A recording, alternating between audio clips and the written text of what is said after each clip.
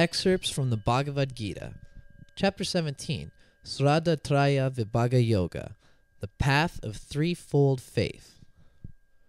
Faith comes first, faith that contains determination, zeal, and momentum for spiritual growth.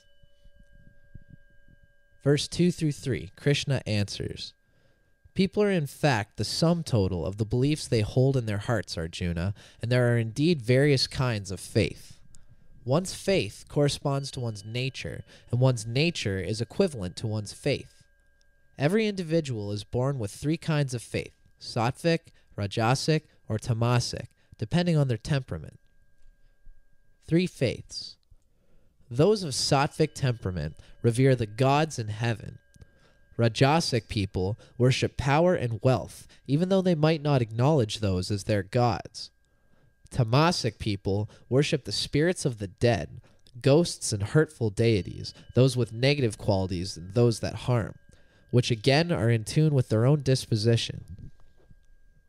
Three different disciplines of three different types with gunas. There are other behaviors that bear in on spiritual attainment. One's eating habits play a part in it, and the way one performs the three main spiritual disciplines, sacrifice, yajna, offering up, purification, which is tapas, austerities, and charity, which is dana, almsgiving, also influences one's spiritual development. Each of these three disciplines can also be understood in light of the three guna types. Spiritual significance of food. Regarding dietary practices, know that there are subtle elements in food that significantly influence the mind and therefore shape mental attitudes. This creates a cycle similar to the situation with one's faith. You are what you eat, and you eat based on what you are. And know, Arjuna, that due to the subtle impact of food on one's mind, sooner or later all serious spiritual aspirants have to face up to the issue of what they consume.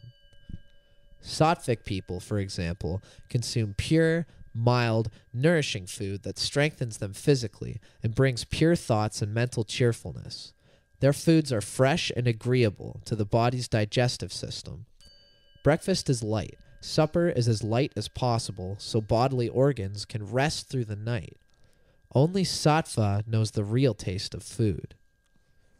Rajasic people are drawn to spicy, hot, bitter, salty, acidic, and burning food. Like those who eat it, this food produces pain, grief, and disease, and hinders spiritual attainment. Types and efficacy of spiritual practice. Contemplate the three spiritual practices, sacrifice, austerity, and charity, with regards to the guna qualities. First, there's sacrifice, yajna, the loving offering and fundamental law of nature I mentioned earlier. Sacrifice is sattvic when it is offered up for its own sake with no desire in it, no expectation of reward or attachments to the fruit of the offering. Sacrifice is rajasic when performed for self-glorification, for the sake of show and the benefits it will bring, or as an attempt to barter a favor with God.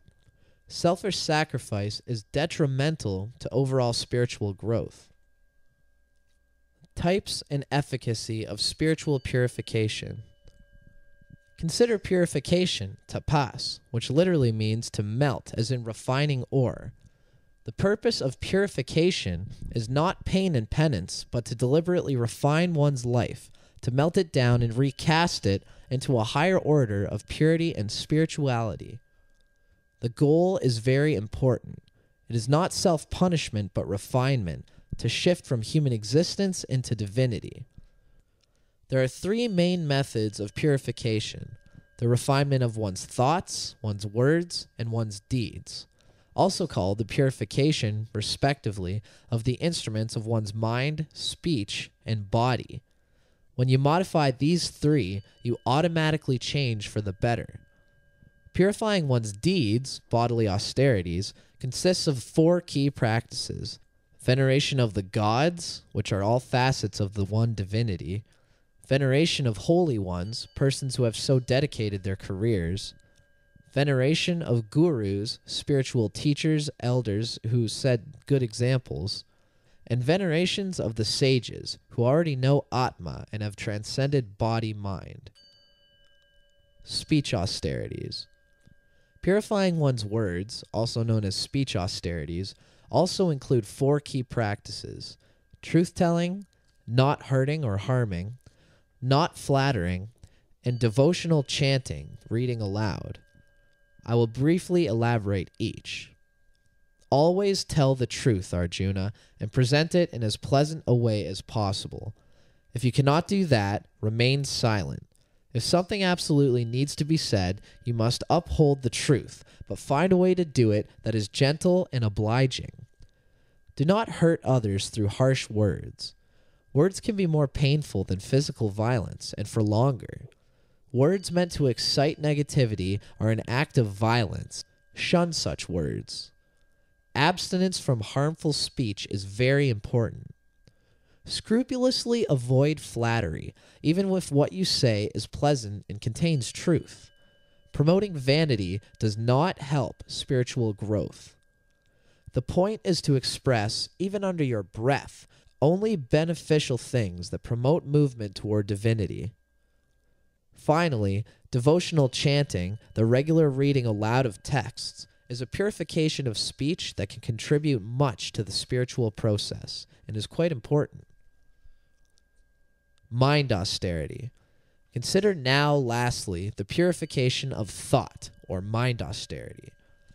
This is more important than the other 2 refinements, words and deeds, because good words and deeds are spontaneous in the mind that is saturated with good thoughts.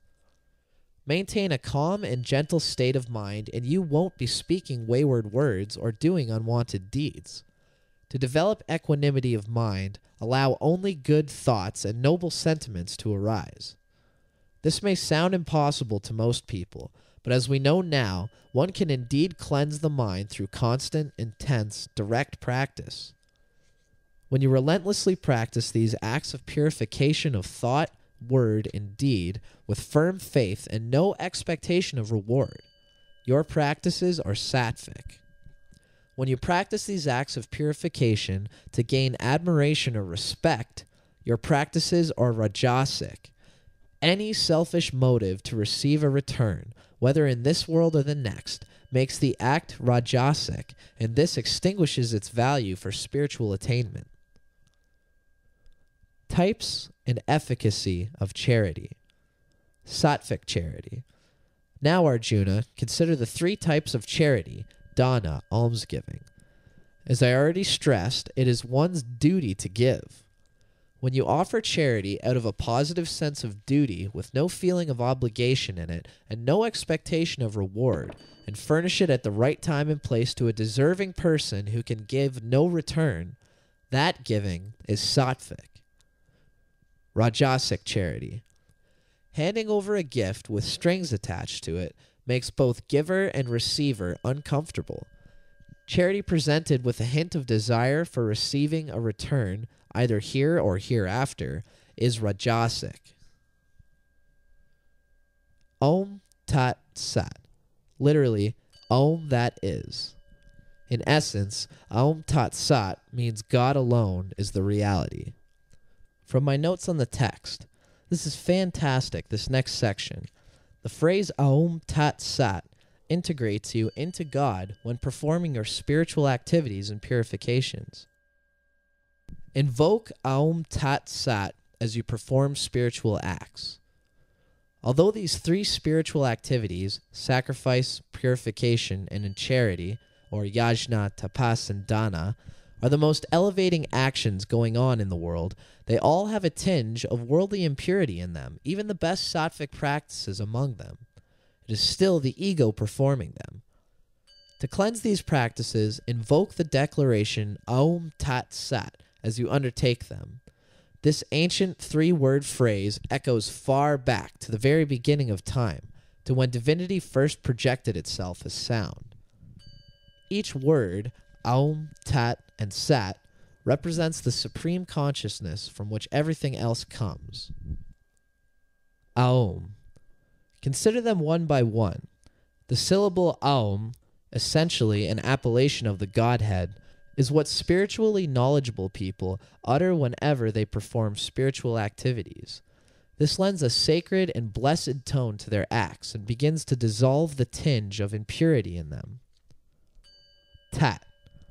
Saying tat while performing these activities, tat literally means it or God, reminds one that all actions are God's and not one's own. This removes the sense of I or mine from the ego, from the doing. Sat.